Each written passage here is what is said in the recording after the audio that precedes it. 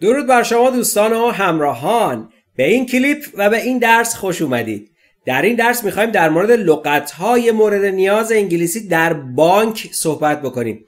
بانک جای خوبیه نه؟ پولامونو میذاریم تو بانک. امیدوارم که همیشه جیبتون پرپول باشه و البته لبهاتون خندان و تندرست و خوش باشید. بدون شک شما حساب بانکی دارید و با بانک هم سر و کار دارید و در این درس ما میخوایم به ضروری ترین لغاتی که باهاشون مواجه میشید و باهاشون سر و کار دارید برای بانک رفتن در انگلیسی صحبت بکنیم. دوستان فقط یه نکته فراموش نکنید که کانال انگلیسی مثل خوردن رو سابسکرایب یا دنبال بکنید تا در جریان آخرین آپدیت های کانال قرار بگیرید و جزء اولین نفراتی باشید که ویدیوهای آموزشی انگلیسی مثل خوردن دست شما میرسه و بتونید از اونها استفاده بکنید. بسیار خوب، بپردازیم به لغتهای مورد نیاز در انگلیسی برای بانک رفتن.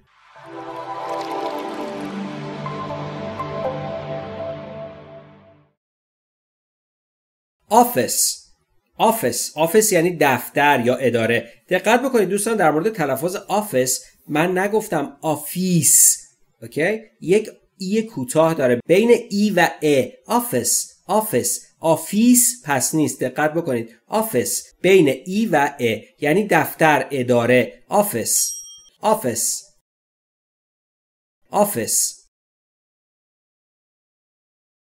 آفیس کلرک.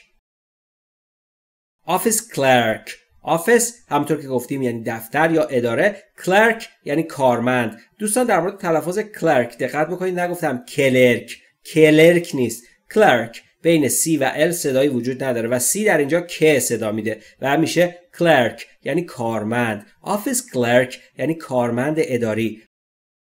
آفیس کلرک.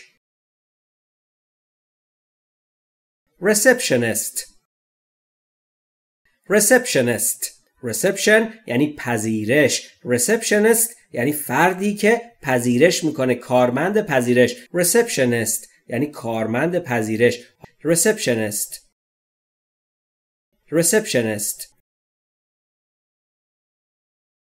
سکرتری یعنی راز. سکرتری یعنی منشی یا دبیر. سکرتری.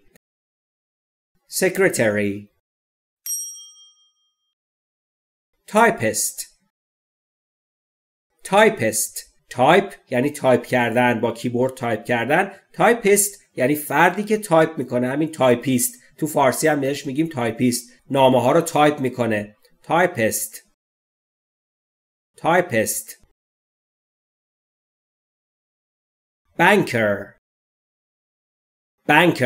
بانک یعنی بانک. دوستان دقت بکنید در مورد تلفظش ما در فارسی میگیم بانک اما تلفظ درستش در انگلیسی بانک یعنی بانک. بانکر یعنی بانکدار یا فردی که بانکیه یا صرافه، کارهای بانکیه. بانکر.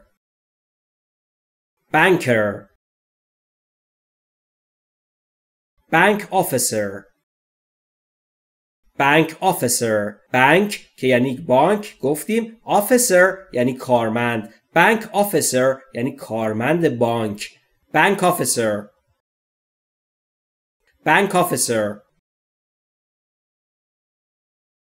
اکاونتنت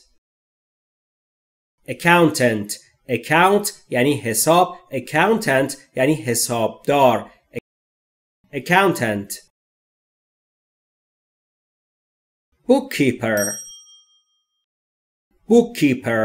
بوک یعنی ثبت کردن و همچنین معنی کتاب هم میده. کیپ یعنی نگهداری کردن. کیپر یعنی نگهدار، اون فردی که نگهداری میکنه. بوک کیپر یعنی دفتردار، ثبت کننده، کسی که کارهای ثبتی رو انجام میده، دفترداری میکنه. بوک کیپر.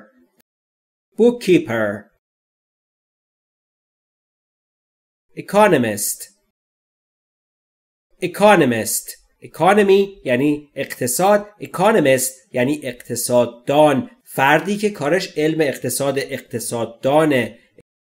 اکانومیست.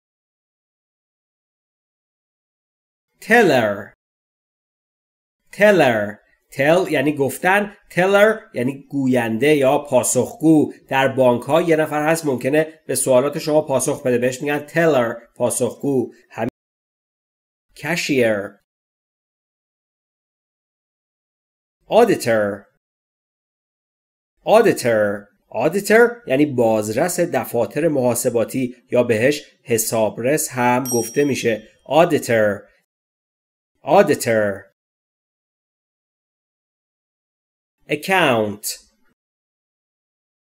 account یعنی حساب بانکی. account. دوستان در مورد تلفظش دقت بفرمایید، نگفتم account یا account. او صداش این شکلیه. account یعنی حساب بانکی.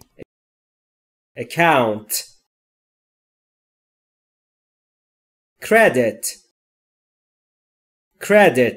credit یعنی اعتبار، یا شنیدید دیگه میگیم credit card یعنی کارت اعتباری. credit یعنی اعتبار. دوستان در مورد تلفظش دقت بکنید، نگفتم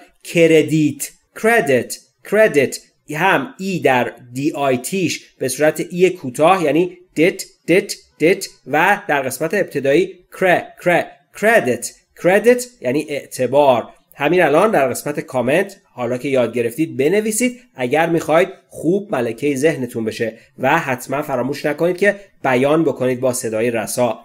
credit.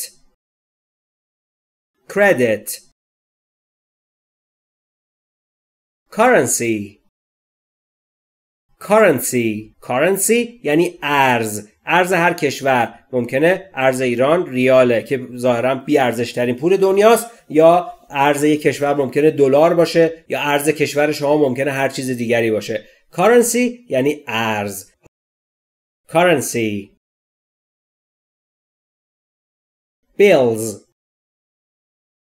bill یعنی صورت حساب، bills یعنی صورتهای مالی. دوستان در مورد تلفظش دقت بفرمایید، نگفتم بیل اونه که کارگرها باهاش خاک جابجا میکنن، چاله میکنن. bill دقت بکنید تلفظ ای به صورت ای کوتاه بین ا و ای میشه bills یعنی صورتهای مالی. bills.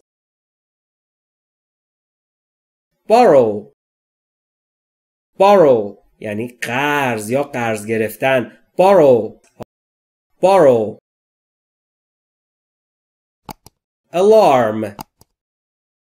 alarm یعنی هشدار.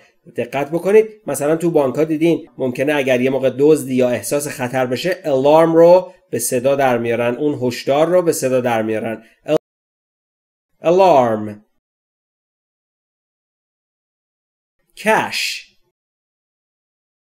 cash یعنی نقد، وجه نقد، پول. cash. check یعنی چک بانکی که توش یه عددی می‌نویسن، طرف میبره بانک، چک رو نقد میکنه، پول نقد میگیره یا به حسابش میخوابونه. چک به دو صورت نوشته میشه همونطور که میبینید، تلفظش به همین صورت راحت. check.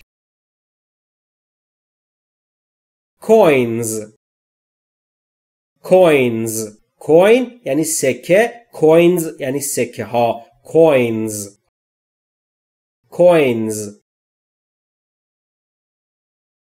credit credit یعنی اعتبار، card یعنی کارت. تو فارسی ما بهش میگیم کارت، اما در انگلیسی بهش میگن card یعنی همون کارت. credit card یعنی کارت اعتباری. credit card. حالا نوبت شماست همین عبارت رو در قسمت کامنت بنویسید اگر میخواید یاد بگیرید عزیزان دل، و با صدای رسا حتما تکرار بکنید. credit card.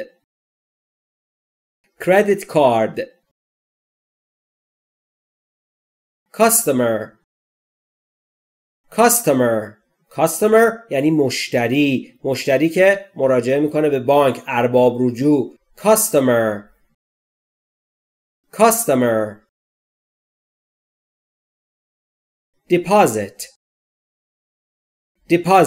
deposit یعنی اندوخته یا مانده. deposit.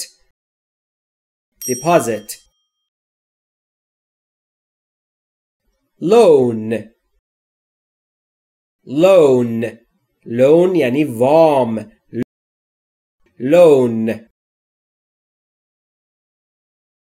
manager manager manage یعنی مدیریت کردن manager یعنی فردی که مدیریت میکنه manager money money sweeter than honey money یعنی پول money mortgage mortgage mortgage همونطور که میبینید تیش ناخواناست یعنی گرو گذاشتن در رهن گذاشتن مثلا شما سند خونتون رو میبرید رهن بانک میگذارید از بانک وام میگیرید mortgage یعنی گرو گذاشتن رهن گذاشتن mortgage pay pay یعنی پرداخت یا پرداخت کردن pay save save save یعنی ذخیره کردن همچنین به معنی پسنداز هم هست save savings savings savings اشاره داره به حسابهای پسنداز یا پسندازها همچنین مثلا کل پسندازهایی که شما دارید savings guard guard یعنی نگهبان دیدید داخل بانک ها نگهبان وای میسه مراقبت میکنه از بانک guard بهش میگن guard guard یعنی نگهبان guard vault vault vault یعنی خزانه محل نگهداری پولها در بانک vault vault withdraw withdraw withdraw یعنی برداشت کردن از حسابتون یا اگر ATM تشریف برده باشید پول وقتی میگیرید در واقع بهش میگن withdraw کردن مانی یعنی برداشت کردن پول withdraw یعنی برداشت پول withdraw بسیار خوب دوستان آفرین بر شما دمتون گرم در این درس شرکت کردید حالا میخوایم یک کار بسیار مهم انجام بدیم چیکار کنیم حالا میخوایم یک بار دیگه لغتهایی که در این درس یاد گرفتیم عبارتهایی که در این درس یاد گرفتیم رو با هم مرور و تکرار کنیم حالا شما چیکار باید بکنید شما باید صدای خودتون رو هنگام بیانشون که الان قراره با هم بخونیم که بیان میکنید با صدای رسا ضبط بکنید و در انتها بعد از اینکه با هم مرور کردیم و شما هم بیان کردید با صدای رسا صدای خودتون رو که ضبط کردید باید گوش بدید و مقایسه بکنید با نحوه بیان و تلفظ در این درس تا بتونید اشتباهاتتون رو اگر در تلفظشون اشکال دارید پیدا بکنید این اشکالات رو و اونها رو رفع بکنید آماده این office office office clerk office clerk receptionist receptionist secretary secretary typist typist banker banker bank officer bank officer accountant accountant bookkeeper bookkeeper economist economist teller teller cashier cashier auditor auditor account account credit credit currency currency bills bills borrow borrow alarm alarm cash cash check check coins coins credit card, credit card. Customer, customer. Deposit, deposit. Loan, loan. Manager, manager. Money, money. Mortgage, mortgage. Pay, pay. Save, save. Savings, savings. Guard, guard. Vault, vault. Withdraw, withdraw. آفرین بر شما، دمتون گرم. حالا وقتشه صداتون رو که ضبط کردید برید مقایسه بکنید با نحوه بیان و تلفظ در این درس که اگر اشتباهاتی در بیانتون هست اونو پیدا بکنید و رفع بکنید. خب دوستان، سپاسگزاریم از همراهی شما عزیزان در این درس. امیدواریم که لغت‌هایی که در این درس یاد گرفتید رو ضمن اینکه در تمرین شرکت میکنید و اونها رو در قسمت کامنت مینویسید و اگر ننوشتید در دفترتون نوشتید حتما در قسمت کامنت هم بنویسید که ما بدونیم شما همراه ما هستید، باعث بشه که رشد بسیار خوبی در یادگیریتون داشته باشید. دوستان فراموش نکنید طبق روشی که دارید مشاهده میکنید تمرین و استفاده بفرمایید از این درس و البته دیگر کلیپ های آموزشی انگلیسی مثل خوردن تا رشد خوبی در یادگیریتون داشته باشید. آرزوی تندرستی و سلامتی براتون داریم.